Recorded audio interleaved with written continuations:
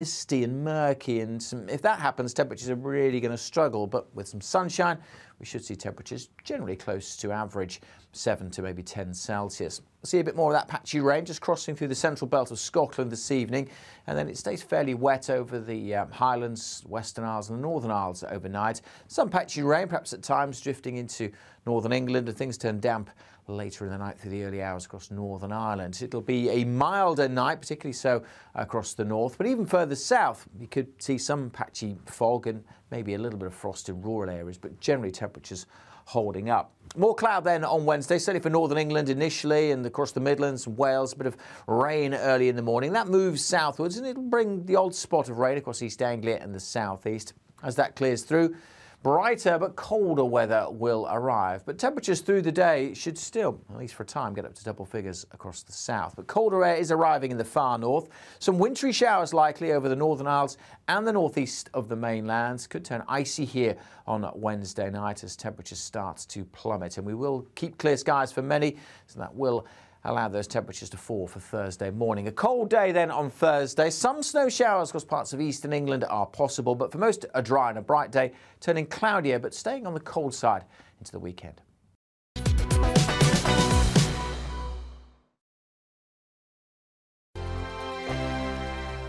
Hello there, I'm Eamon. And I'm Isabel. And you're watching the GB News digital stream across the United Kingdom. And around the world. If you're here in the UK, you can also watch us on your TV screen. GB News is Freeview channel 236. On Sky, we're channel 515. 626 on Virgin Media. Just remember, you might need to retune your TV to watch the channel. Yeah, and if you are doing that, find out more about retuning by going to gbnews.uk. Join my show Farage, 7 p.m. till 8 p.m. Monday through Thursday, and there you will get opinion, analysis, debate, and I'll cover stories that nobody else dares to touch. And then for the last 15 minutes, talking pints. We're over a drink. We have a civilized conversation with someone. We very often disagree, but we do it in a grown-up way. Come and join me on Farage.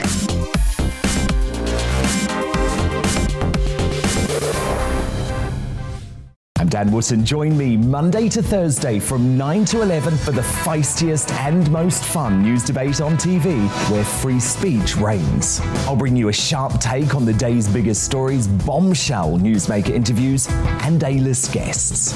And I guarantee you, no spin, no bias, no censorship, and no reason to go to bed. That's Dan Wootton tonight, Monday to Thursdays from 9 on GB News. Hello there, I'm Eamon Holmes. And I'm Isabel Webster. And we hope you can join us for Breakfast with Eamon and Isabel. You make me laugh out loud, belly laugh. Is that important first thing in the morning? Yeah, absolutely. And there's me trying to be deadly serious. News is a serious business. Yeah, I have to rein you in sometimes. Well, it doesn't stop us laughing at it. It doesn't stop us having an opinion on what's going on. Yeah. And it certainly will not stop us reflecting what you think. Weekdays from 6 to 9:30 on GB News.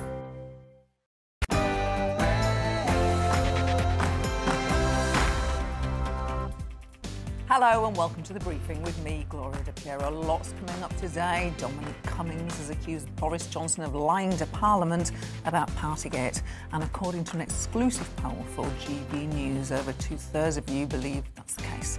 Plus, I'll be joined by Conservative MP Siobhan Bailey. She announced her pregnancy in the House of Commons yesterday, and she'll be telling me why we should be concerned about the declining number of midwives. And we'll focus on the rising cost of energy bills. But first, it's the news with Rosie Wright.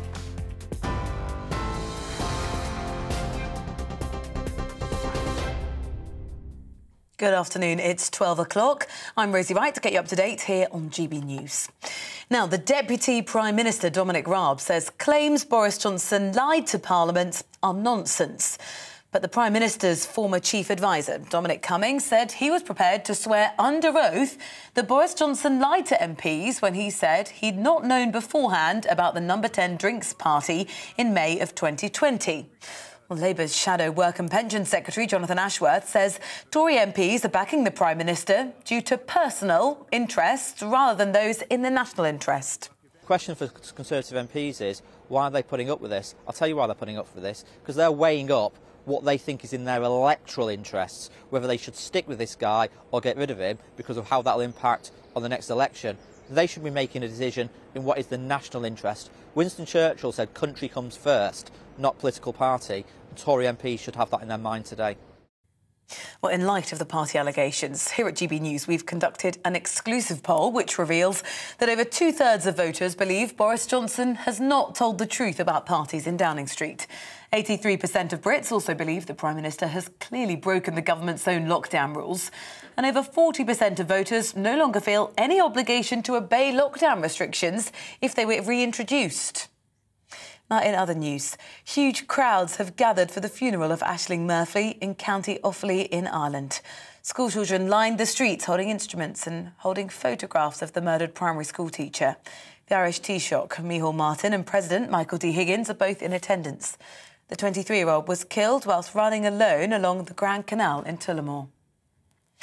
Magistrates will be given more sentencing powers in an attempt to reduce the backlog of criminal cases that built up during the pandemic. Magistrates will now be able to sentence more serious cases that would previously have gone to the Crown Courts, such as fraud, theft and assault. They'll also be able to give jail terms of up to a year, which is double the current maximum of 6 months. Some critics, though, have called it a sticking plaster solution. The House of Lords has voted against government plans to clamp down on noisy protests. Crossbench peer Lord Coville tabled an amendment to the new crime bill, arguing the original bill could prohibit large, peaceful and well-organised demonstrations from taking place. The amendment would ensure, for example, that there isn't a ban on loud protests in Parliament Square. Britain is supplying further self-defence weapons to Ukraine amid concerns over a possible Russian invasion. The UK Defence Secretary Ben Wallace says a number of personnel will also provide training to Ukrainian forces, but stressed British troops will not be deployed to fight Russians. Russia has amassed 100,000 soldiers, as well as tanks, rocket artillery and short-range ballistic missiles at the border with Ukraine. The number of employees on payroll has grown in December. Average pay, though, fell in November for the first time in more than a year. The Office for National Statistics says the number of UK employees rose by 0.6% in December to nearly 30 million people. Figures also revealed that in the 3 months up to November, the unemployment rate fell back to almost where it was pre-pandemic. Now, the BBC has criticised the government's choice to freeze the licence fee at £159 a year for the next 2 years. The Culture Secretary Nadine Dorries says it will help families struggling with the cost of living. But the broadcaster branded the decision disappointing, saying it will lead to tough choices and that will impact the viewer experience. Experts in smell are suggesting that COVID infections might be making children fussy eaters. It's down to them potentially suffering from parasmia, which is a disorder where people experience strange and unpleasant smell distortions. Things like chocolate smelling like petrol and lemon smelling of rotten cabbage.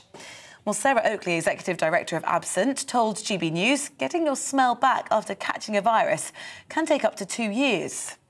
You have had your sense of smell that attacked high up in the nose by a virus. COVID-19 is particularly good at this. And it's destroyed some of those sensory neurons that carry the signals to our brain. And those neurons, fortunately, are designed to grow back. But while they're growing back, things are a bit muddled. You are up to date now on GB News. We're on your TV, online and DAB Plus radio. I'll keep you up to date and bring you the news as it happens. Now the briefing with Gloria.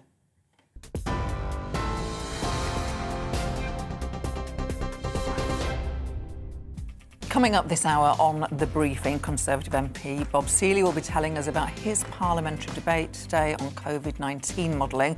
Plus, I'll be joined by Labour MP Tan Desi to discuss how to improve life for British workers. He has a parliamentary debate. And The Real Me, an exclusive interview with Kevin Brennan, Labour MP. Give me your political briefing, send in your views and opinions by emailing gbviews@gbnews.uk or tweet me at gbnews.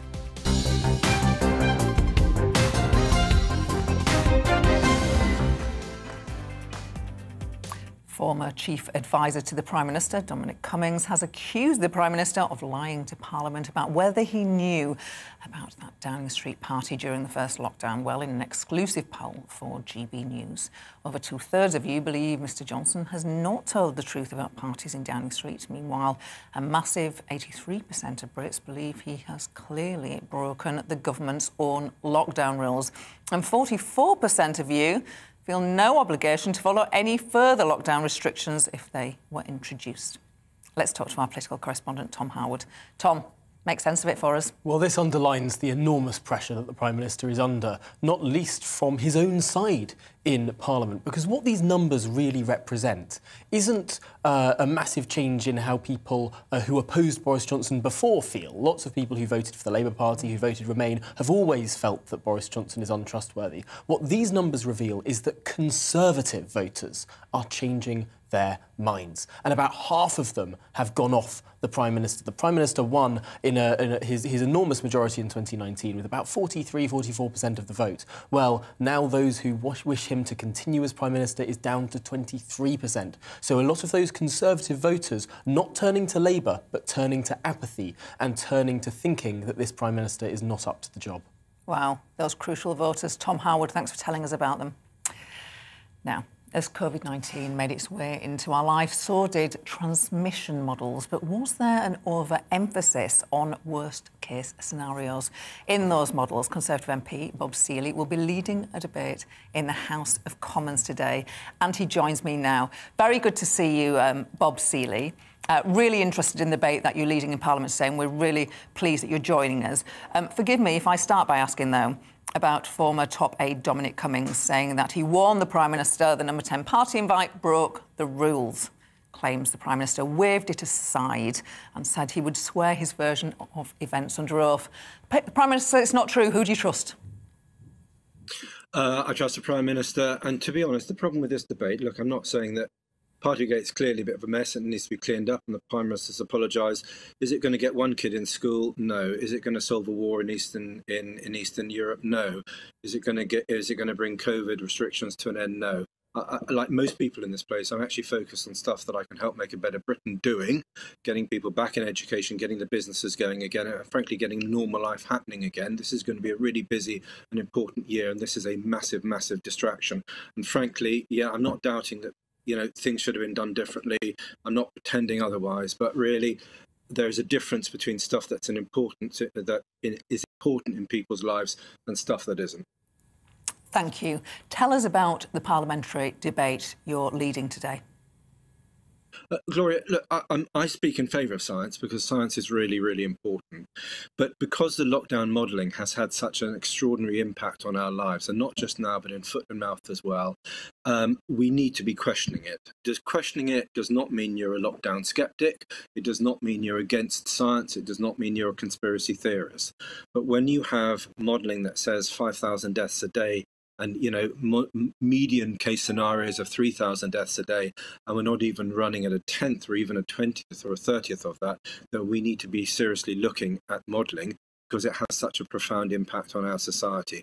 And the important thing in this debate, I'm not really going to be personally attacking the modelling. I'm going to be quoting increasingly scientists who have become increasingly uncomfortable with modelling, with the flaws in the modelling, but also how that modelling has been presented. And it's not just about modelling, it's about how that's used by public health officials and how that's used by politicians as well. So it's a complex picture. Perhaps it's wrong to accuse the modellers of sort of exaggerating the threat. Perhaps it's the media. Perhaps the nature of exaggerate and simplify, which is sort of, we do in the media, takes the worst case scenarios, the most sensational headlines. You're right. Sorry, Gloria, that was the one piece I left out. So it's about modellers. Modellers are getting it wrong some of the time anyway, and certainly their worst case scenarios, and even their median cases, the average case scenarios. But then it's how that's interpreted by the media, who are addicted to bad news, risk-averse public health officials, and frightened politicians who are also risk-averse. And it is almost the interplay of that. I'm going to be looking at the modelling because I'm going to be quoting a great deal from other scientists, and I try depending on how much time I've got in the debate, I'm going to be quoting from up to 100 academics who've written peer-reviewed work and the stuff that they've written about the modelling. But there is, you're absolutely right, a more complex picture. It's about the way that modelling has been presented in the media, the way the government has said follow the science, when actually science was having this debate, and we followed bits of the science and maybe the bits that we shouldn't necessarily have been following. So it is much more complex than just saying the modellers didn't forecast precisely, therefore the modellers are at fault. There is a problem with the modelling, and I'm quoting a lot of academics who try to explain why, but there's also a problem with how it's presented, how it's interpreted, and the willingness of the media just to say worst case scenarios are the norm. But effectively, during the crisis, we took what the army would say is the worst case scenario, most dangerous course of action, when in fact we should have been looking at the most likely course of action. And I think that has driven a lot of mistakes. The government make projections, or they ask experts to make projections in all sorts of things. It's not just COVID, like the Office of Budget Responsibility, like climate change. Of course, they can't be precise because you can't account for things like a pandemic on the public finances or on human behaviour and how that might affect climate change. It's tricky, isn't it? It is really tricky, but we still have a right to question it. If we have the right to question the politicians and we have the right to criticise the media, and, you know, thank God for The Spectator, for GBNews, for The Telegraph, for the Daily Mail, because at least they've tried to keep a debate about this and try to question what government has been doing. And I wish more of the media had done that, frankly, including the BBC, which seemed to be, very sadly, the propaganda arm of the lockdown state, when actually it should have taken a more sceptical view about some of the claims.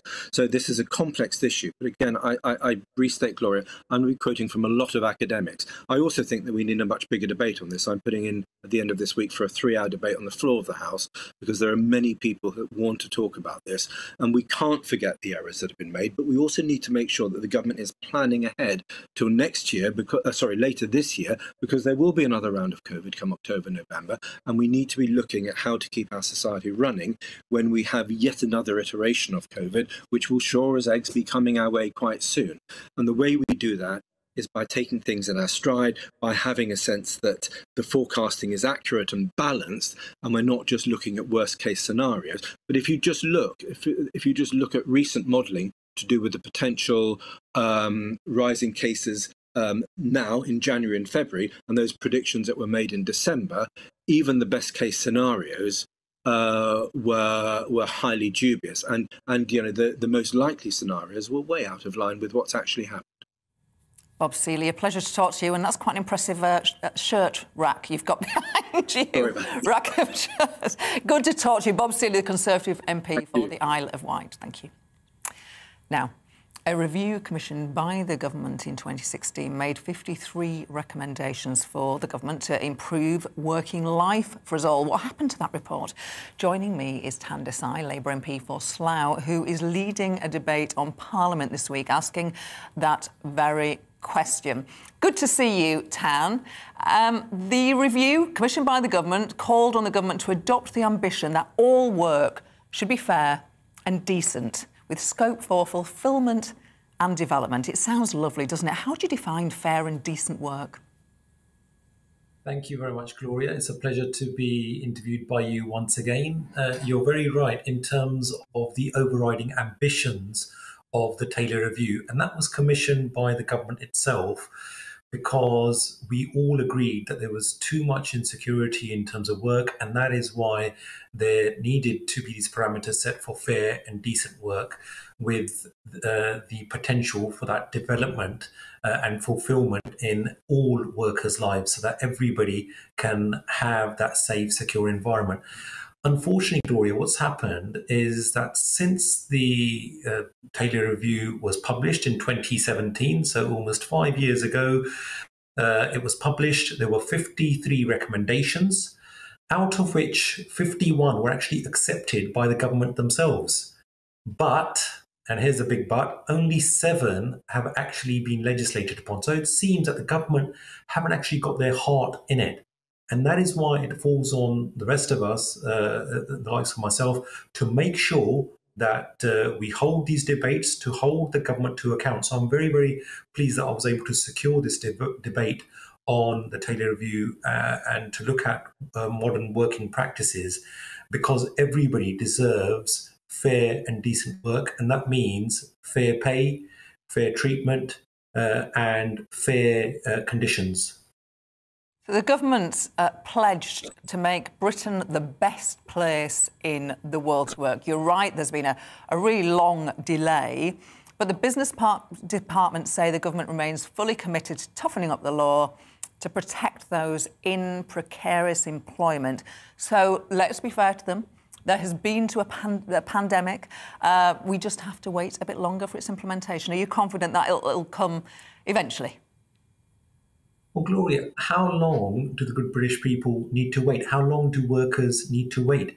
And in all of this ensuing time, what has actually happened? The government has blocked a fire and rehire bill to ban that practice. That was debated ad nauseum within Parliament. However, the government, while giving all the sound bites and the slogans, they're very low on policy. And it's important that the Labour Party, which has always been on the side of working people, we must be on the side of working people. We need to make sure that we strengthen those terms and conditions for people. And as the Living Wage Foundation themselves have noted, that more than 1 million key workers are in insecure work. Many people working within the gig economy are unsure about where their next meal is going to come from, whether their wage packet will be sufficient.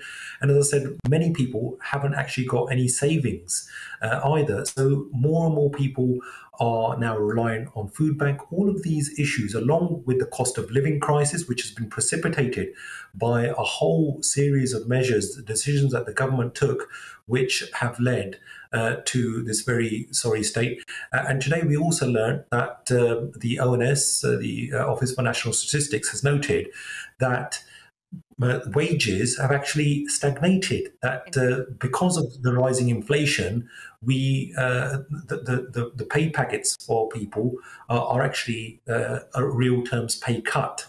Indeed. Does the minimum wage need to go up then? 100%. And that is why we within the Labour Party have advocated for an immediate increase in the national minimum wage of at least £10. And the national living wage is also something that we need to review, because that needs to be raised as well, along with other working practices, whether it's in terms of within social care. We need action on the sleep hours, so that those should be paid. And many people are having to go from place to place in terms of their travel time, and that is not being paid. So action needs to be taken on that as well.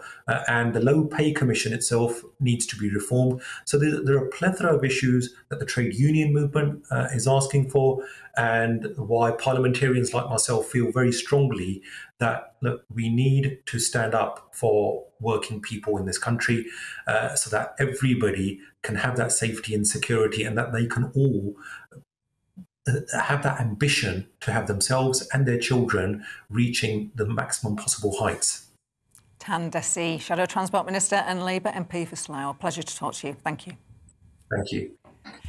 After the break, we'll be joined by a Conservative MP who wants to improve working conditions for midwives. She wants more midwives.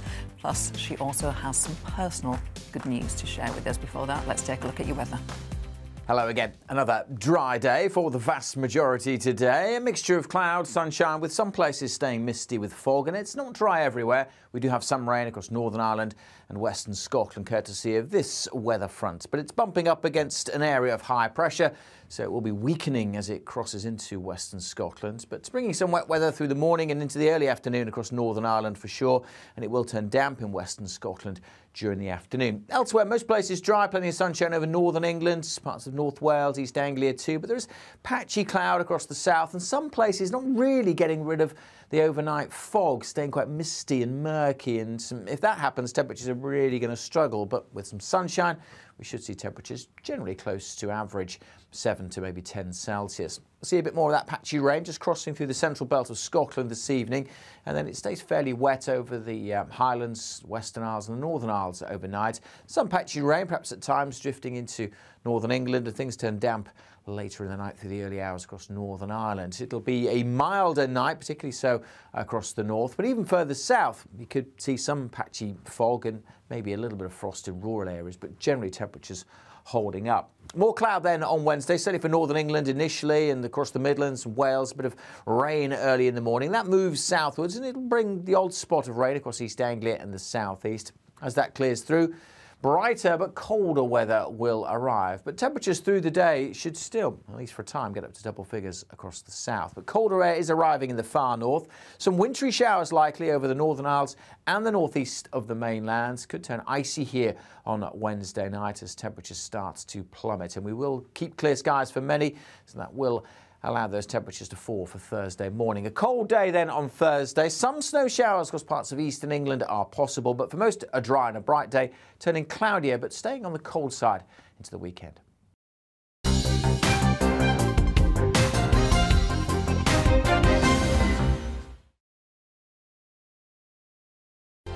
Hello there, I'm Eamon. And I'm Isabel. And you're watching the GB News digital stream across the United Kingdom. And around the world.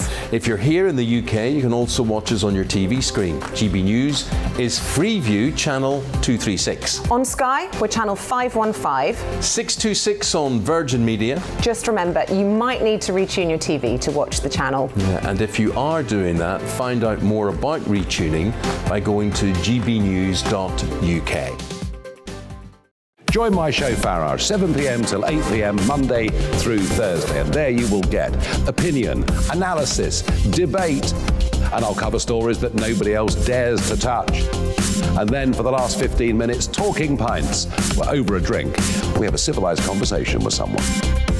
We very often disagree, but we do it in a grown-up way. Come and join me on Farage.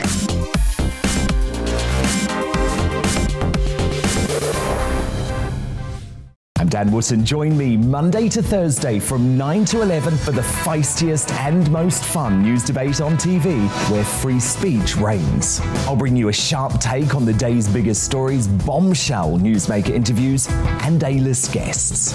And I guarantee you, no spin, no bias, no censorship, and no reason to go to bed. That's Dan Wootton tonight, Monday to Thursdays from 9 on GB News. Hello there, I'm Eamon Holmes. And I'm Isabel Webster. And we hope you can join us for Breakfast with Eamon and Isabel. You make me laugh out loud, belly laugh. Is that important first thing in the morning? Yeah, absolutely. And there's me trying to be deadly serious. News is a serious business. Yeah, I have to rein you in sometimes. Well, it doesn't stop us laughing at it. It doesn't stop us having an opinion on what's going on. Yeah. And it certainly will not stop us reflecting what you think. Weekdays from 6 to 9:30 on GB News.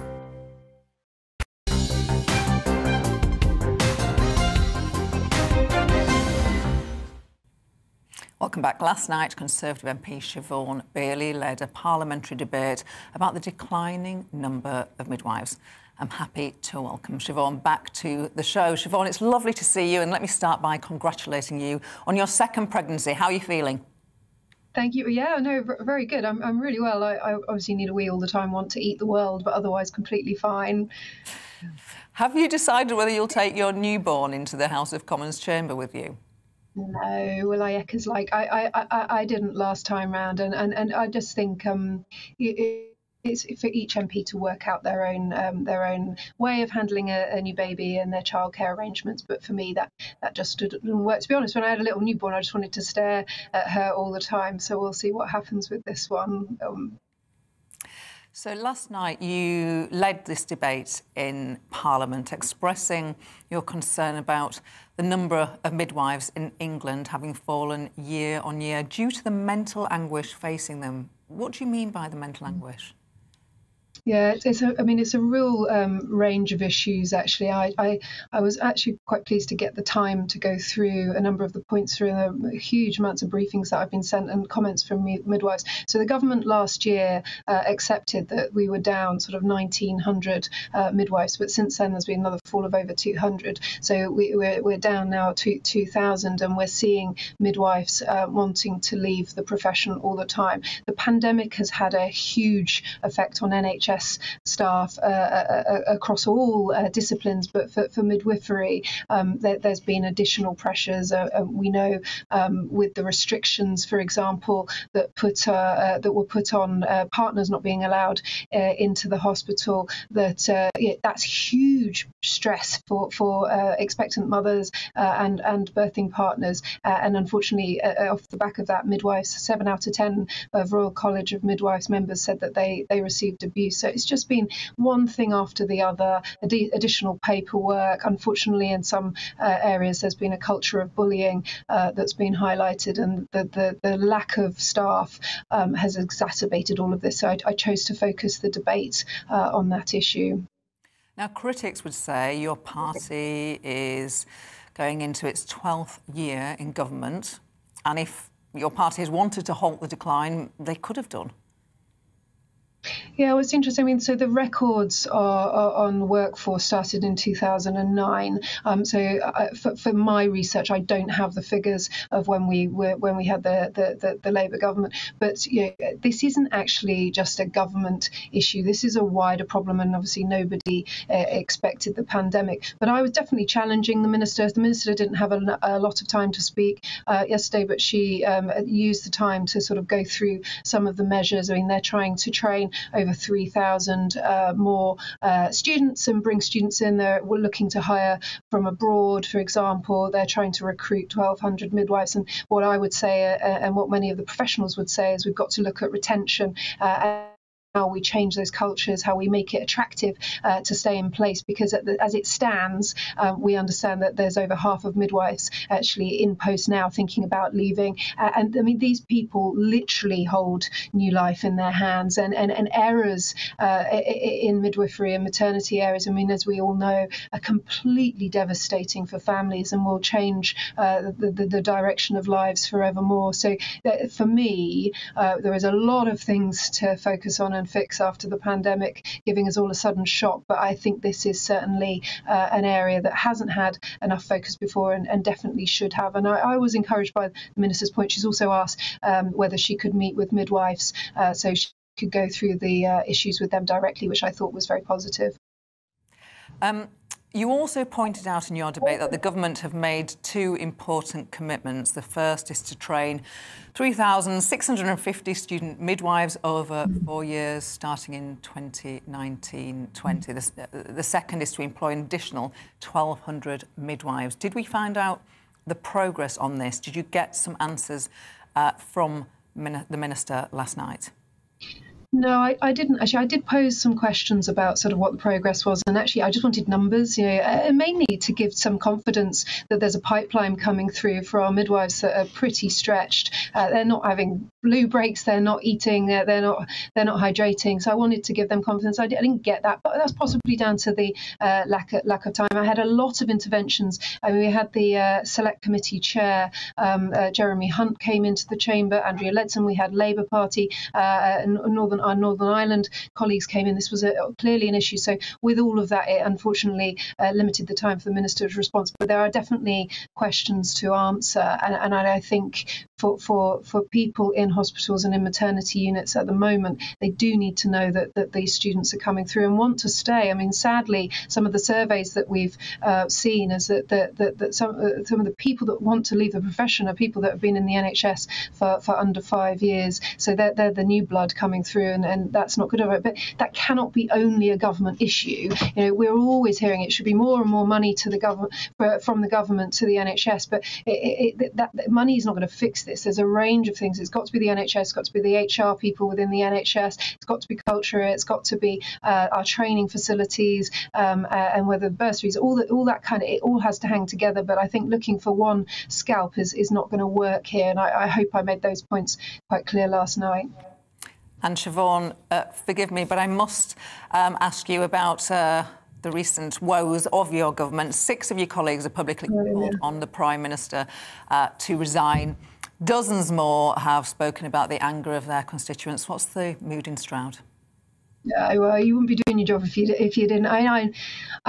What do you say? I was so disheartened and let down by the stuff coming out of number 10. I think if you love politics or just the politics of politics, this is obviously fantastic. And but for me, we're trying to get things done, and government and local government moves at snail's pace in normal times. So having this as a focus is rightly that it should be a focus, because there are some huge questions to answer. I'm pretty fed up, as are a lot of my constituents. What I do think is it's only natural that the big focus is on the Prime Minister. He's the big ticket. He's at the top of the tree. But there are hundreds of people in that building, and you will know from being an MP that it's offices, it's function facilities. So I do think, with all of that in mind, that we've got to sort of wait for this report. I think it's a natural stage to bring in more facts, but as you can imagine, there's a lot of discussions about it. I'm getting a lot of emails, and it's I haven't heard an acceptable defence yet, and I haven't really got any acceptable explanation. So it's not easy for us to respond as definitively as people would like at the moment, in my view. OK, Siobhan Bailey, thank you very much indeed for that. Siobhan Bailey, Conservative MP for Stroud. Congratulations again on your second pregnancy. Thank you. After the break, we'll have a Life Stories interview with Kevin Brennan MP. But first, the news with Rosie.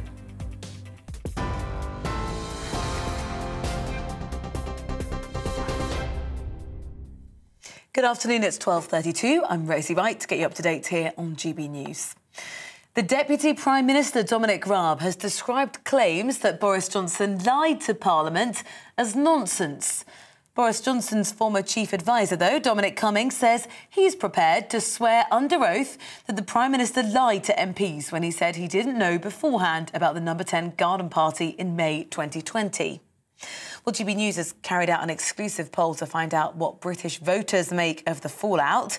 It reveals over 2/3 of people believe Boris Johnson has not told the truth about parties in Downing Street. 83% of Brits also believe the Prime Minister has clearly broken the government's own lockdown rules. And over 40% of voters no longer feel any obligation to obey lockdown restrictions if they were reintroduced. Now, in other news, magistrates will be given more sentencing powers in an attempt to try to reduce the backlog of criminal cases that built up during the pandemic. They'll now be able to hear more serious cases such as fraud, theft and assault, and give jail terms of up to a year, which is double the current maximum of 6 months. Huge crowds have gathered for the funeral of the primary school teacher Aisling Murphy in County Offaly in Ireland. Her pupils lined the streets holding instruments and photographs. The Irish Taoiseach Micheál Martin and President Michael D. Higgins are both in attendance. The 23-year-old was killed while running along the Grand Canal in Tullamore. A New Zealand Navy ship has departed for Tonga with aid on board. It's after an underwater volcano erupted and triggered a 10-metre tsunami on Saturday. New Zealand's military was unable to fly essential supplies to Tonga as the airport runway is currently covered in thick ash. You're up to date on GB News. We're on your TV, online, DAB plus radio. I'll keep you up to date for the start of the afternoon. After the break, we'll be back to the briefing with Gloria.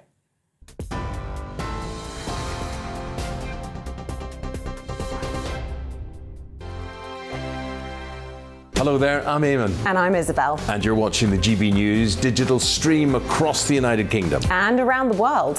If you're here in the UK, you can also watch us on your TV screen. GB News is Freeview channel 236. On Sky, we're channel 515. 626 on Virgin Media. Just remember, you might need to retune your TV to watch the channel. Yeah, and if you are doing that, find out more about retuning by going to gbnews.uk.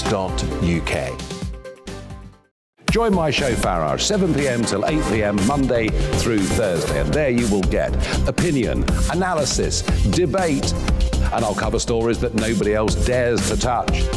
And then for the last 15 minutes, talking pints. We're over a drink. We have a civilised conversation with someone. We very often disagree, but we do it in a grown-up way. Come and join me on Farage.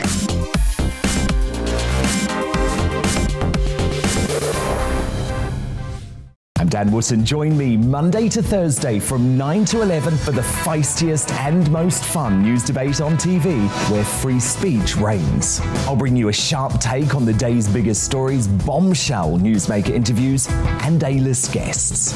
And I guarantee you, no spin, no bias, no censorship, and no reason to go to bed. That's Dan Wootton Tonight, Monday to Thursdays from 9 on GB News.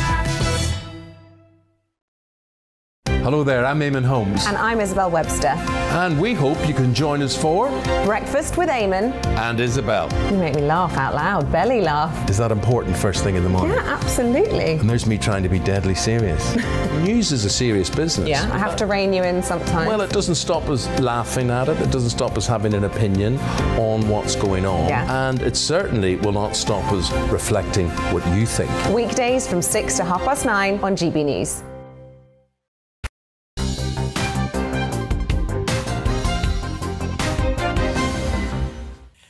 Welcome back. Now it's time for the latest in my series of special interviews with MPs where we go behind the politics and get to know the real person. Today is Labour MP Kevin Brennan, who talks about being at uni with William Hague, his musical band with other politicians, and new rules forcing male MPs to have to wear ties in Parliament. Do you think male MPs should have to wear ties in Parliament? Send in your views by emailing gbviews@gbnews.uk or tweet me at gbnews. I'd love to know what you think.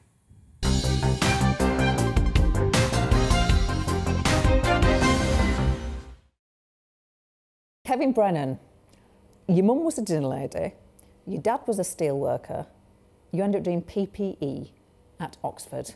That's quite a journey. How did you make it? Well, it was quite strange actually, because I wasn't predicted to do that brilliantly at school when I did my A-levels. I went to a Catholic comprehensive school in Wales, and my dad actually got me a job in the summer down at the steelworks when the results came out, and it was my turn to go to the canteen and get some sandwiches, and I phoned up the school and they said, you've got 3 A's in your A-levels, and I was hoping for a B and 2 C's, I think, or something like that to get into university. And I said, yeah, that's right, 3 A-levels, I'm doing 3 A-levels. I said, no, you've got 3 grade A's. So this actually happened. I went back to the gang we were working out on site in the steelworks, and they said, how did you get on? And I said, well, they said I got 3 grade A's. And one of them said, you ought to go to Oxford. And that was the first time anybody had ever said that to me. And that's absolutely true. I was sort of, 18 years old. And I thought to myself, well, why shouldn't I? If I've done that, where I come from.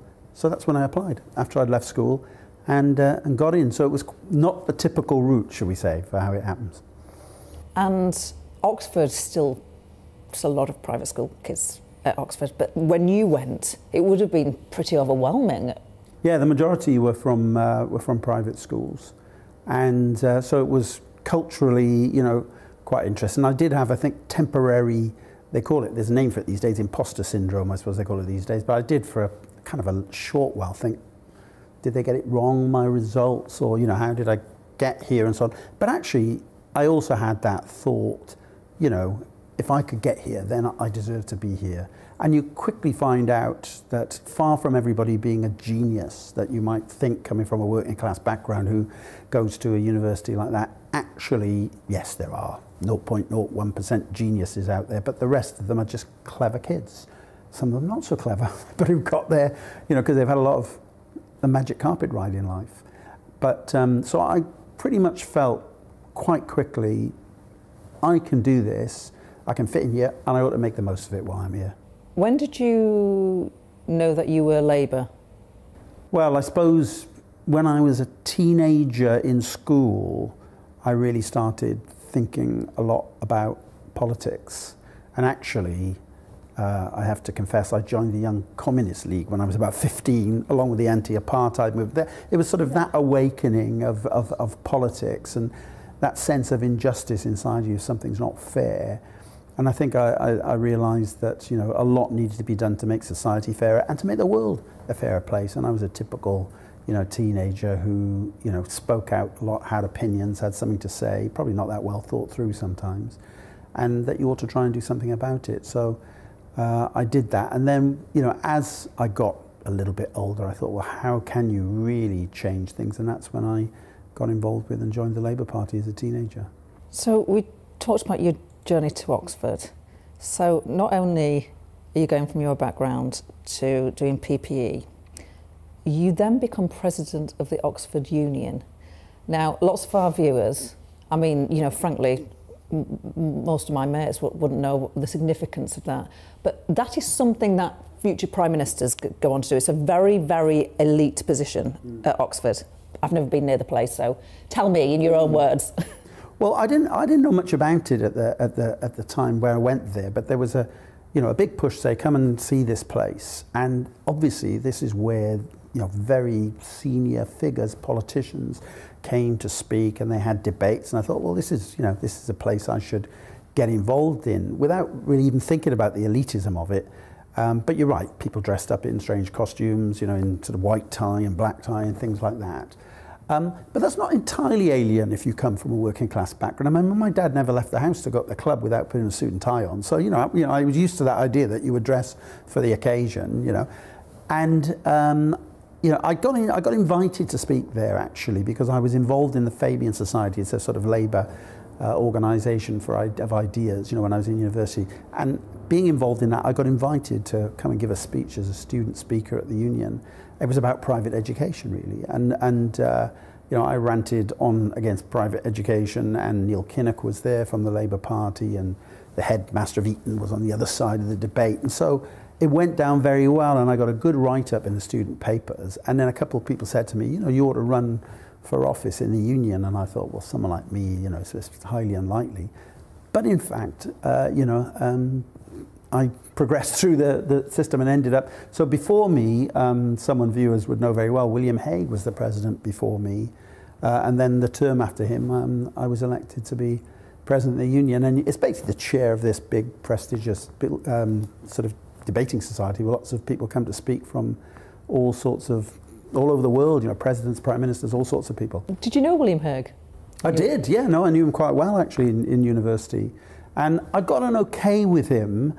We were from very different political viewpoints, but both of us at the time, I think, when I was there and he was there, it was the time when the SDP started to emerge, the Social Democratic Party, and you know, and I think both he and I thought probably the best thing to do was to try and strangle that organisation at birth. So we had a kind of curious alliance, me from the Labour side, him from the Tory side, and so we actually politically always got on okay together. And when I became an MP, he was already an MP at that time, and a government minister and so on, you know, we sort of renewed that acquaintance. We're always on, you know, affable terms, even if we were on the opposite sides of the political debate. Were you there with anyone else famous, or were you mates?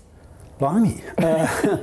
Well, some of my mates who are MPs were there at the same time as me. For example, the twin sisters Maria and Angela Eagle were contemporaries of mine and from similar kind of backgrounds, really. Yeah. So we got on together. We were all involved in the Fabians, as I said, this group, and we were quite close mates when we were in university. So was it William Hague that said that he used to be able to drink 14 pints or something? I can't remember, but that he was a big drinker. Well, I think I'd be quite confident I could drink him under the table. Let's put it that way. He didn't mind, you know, having a pint or two, and you know, but he was never a big drinker. I think that was a bit of bravado when he was leader, trying to you know, enhance his credentials with working class voters. But his father actually ran a pop business, as in pop, you know, drink. Pop. Fizzy drinks and so on in Yorkshire. And so he did, I think, work on his father's lorries in the summer holidays and things like that. But the rest of it, I think, is a bit of a legend. You go on to become a school teacher. Any memorable pupils? Well, actually, funnily enough, some of my pupils do turn up in all sorts of interesting places. One of them's a Conservative MP, which obviously means I was a hopeless teacher, because she's ended up, you know, on the other side in politics in the House of Commons. Nikki Aiken, who I think you've interviewed, actually, who's the MP for the Westminster seat. But you know, people, you know, ring you up from time to time. I had a phone call after I became an MP from one of my pupils. Her name is Estelle Wilkinson, and she rang me up and congratulated me. I said, "Oh, what are you doing these days, Estelle?" She said, "Oh, I work in the music industry." I said, "What do you do?" "So I manage a band." I said, "What are they called?" She said, Coldplay, you know, and I thought, oh, yeah, I think I've heard of them. She said, I just want to say thanks for getting me my grade C in A-level economics, because that got me into university, and I wouldn't have met the people, you know, that I met. That's nice. So, you know, it was lovely when that sort of thing happened. So you do bump into people in interesting places. Which leads us on to music. Yes. When I know you're in a band now, you're in a band with other MPs. It's called MP4. When did you realise you had musical talents? Well, I came from a half Irish, half Welsh household. My mother was born in Nantaglow in the Valleys, my father from West Cork. And we had a very musical household, you know. And my sister, my older sister, Nuala, her birthday was on Christmas Day, so she got a guitar one year for her birthday. She really wanted to have a guitar, and I started picking that up. And my father was the sort of person who kind of turn up with stuff sometimes, and they were throwing a piano out of the local workingmen's club, I think, you know, at that time, probably replacing it with an organ or something. And he got his mates to wheel it home, and so we had a piano in the front room. And I didn't have any formal lessons, but we played.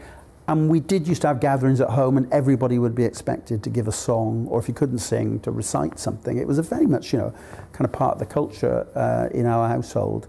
I thought it was like that in every household. So at a young age, I started playing and singing and enjoying music. So I've always done that, and written songs, and been in groups, and played in folk clubs and things like that. So when I came to Parliament, I didn't expect really to be that much involved in music. But then I met some other MPs who wanted to form a rock band, and that's how MP4 came about.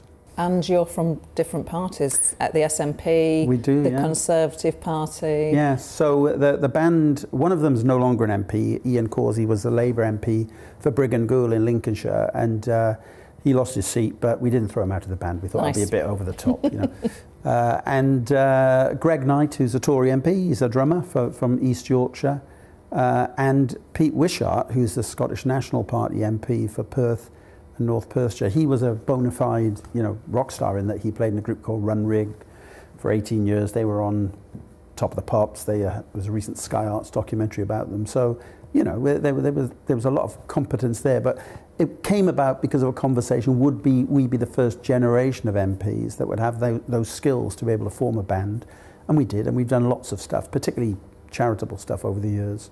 Has it helped you to be in a band with people from different parties? Is it good for politics? Has it helped you do politics better? Does it humanise each other rather than screaming at each other across the chamber? I actually think that sort of thing is important, as is having something outside of politics in your life. Because I think you know, some people are just completely you know, dominated by politics. They have no hinterland. I think it helps you understand what people's concerns are, and if you know, what their passions are, and so on. And it also helps you understand where other people are coming from in politics, and sometimes, you know, to find better solutions for things other than shouting slogans at each other. And, you know, the people in the band from different parties, we would disagree vehemently on lots of things about politics, but I would describe them as friends nevertheless. And I think it's possible, I think it's really important for all of us, you know, that it's possible to be friends with people you disagree with. And I think politics has become quite toxic sometimes these days. Maybe it's the influence of social media in people shouting at each other from their phones, but the ability to actually listen with your ears rather than just your mouth, I think is quite an important skill in politics. Did you ever want to be a pop star, rock star? Of course. Yeah, you know, but I mean, did you ever try and be one? Well, no. When I was a teenager, I played in bands and things like that. But and half thought for, you know, of going off with some of my mates in a van when we were in our teens, particularly when, you know, punk came about, when it seemed you could do it yourself. Were you into punk? Oh yeah, very much so. I saw the Clash. Never saw the Sex Pistols, although I'm quite friendly with one of the ex-Sex Pistols these days, a guy called Glenn Matlock, who used to play bass in the original lineup of the Sex Pistols. But I was very much into that, but I was also into things like folk music. I probably would have ended up in like the Pogues, you know, a combination of folk music and punk really would have been my ideal band to be part of. But, you know, when I did well in school and ended up going to university, I think that sort of, in my day, it was less heard of that you formed a band in university. You either went one way or the other, really, I think. So that immediately set me down more of a political road, really, and that was the passion I pursued more directly as a career. Final question. So you said when you used to go to the Oxford Union, people got dressed up, very dressed up. You look smart today. But I read that in July 2002, you appear in the parliamentary chamber without a tie. You said that tie wearing in the chamber gives a besuited image that's male, pale and stale. I read that the Speaker asked you to leave the chamber because you weren't wearing a tie. And now look at you. Have you gone backwards or has Parliament gone forwards? And well, the funny thing was, many years later, John Bercow said it was OK not to wear a tie. But now we've gone back under Lindsay Hoyle. Now he says, you know, he'd like you to wear a tie again. Oh, I didn't know that. So it's gone back and forth quite interestingly. To be honest, at the time, I think I was just trying to grab a bit of attention. so they used to have business questions every week and you could raise anything. And I didn't have anything to raise. So I thought I'd do that. And Robin Cook, the late Robin Cook, sadly no with us, sort of said, no longer with us, said, well, I look forward to seeing what he's wearing next week. So the following week I did turn up without a tie as requested, and that was the outcome. So anyway, I've learnt the error of my ways. And do you get told, like, I can't remember because I'm not sure women, well, I suppose we must be told when I was an MP, we must have been told sort of formal dress, and I think maybe we know that's meant. But are you explicit, are male MPs explicitly told you have to wear a tie? There was a missive issued last year that standards had slipped, I think by implication during John Bercow's reign, but the excuse that was given was during the time when we had Zoom Parliament for a while because of the pandemic, and that, you know, male MPs were reminded they should wear jacket and tie, and that female MPs were reminded that they should dress smartly. I think there's a looser interpretation of that. But of course, you know, women get it in the neck so much in terms of what they wear, it's ridiculous. Nobody's, you know, if people listen to what they say, that's far more important. Although I have to say, my mother, who's still alive in her 90s, you know, whenever she sees me on Parliament, the first thing she usually says is, "You look nice." So that's why I've got a tie on, really. Kevin Brennan, it's been a pleasure. Keep wearing that tie. Thank you. I enjoyed that. I hope you did too. Now, I asked you if you think male MPs should have to wear ties in Parliament. Helen got in touch to say that she actually likes the ties our male presenters wear here at GB News. Parker says that men should wear ties in Parliament, and he believes that women shouldn't take their babies into the chamber. Linda emailed to say she does think men should wear ties in Parliament as it's about keeping up standards and women should dress smartly too. Ford says they definitely should wear a tie. I've complained on numerous occasions about that lack of dress standards in the House of Commons. Women are generally better dressed. Nella has emailed to say it's incumbent on all male MPs to wear a tie and business suit. It is disrespectful towards the electorate not to wear a tie. And Ronald said, yes, yes, yes, bring back the tie. It's back, Ronald. You have been watching The Briefing with me, Gloria De Piero. The show is back every weekday from noon. Up next, it's On the Money with Liam Halligan. But for now, it is time for your weather. Hello again. Another dry day for the vast majority today. A mixture of clouds, sunshine, with some places staying misty with fog, and it's not dry everywhere. We do have some rain across Northern Ireland and Western Scotland, courtesy of this weather front. But it's bumping up against an area of high pressure, so it will be weakening as it crosses into Western Scotland. But it's bringing some wet weather through the morning and into the early afternoon across Northern Ireland for sure, and it will turn down.